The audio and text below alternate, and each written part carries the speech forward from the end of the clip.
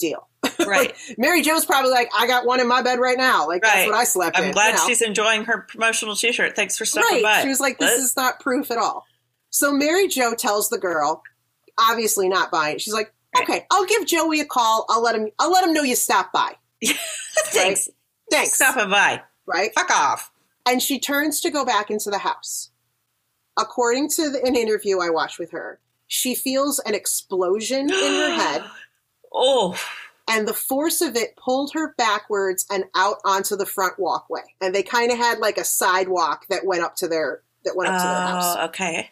There was a walkway that went from like the driveway to the front door. Oh. And so she's there and she's laying on her back. She said she hit the ground, but she didn't feel anything. Oh my God. And she tried to roll over, but she couldn't move. And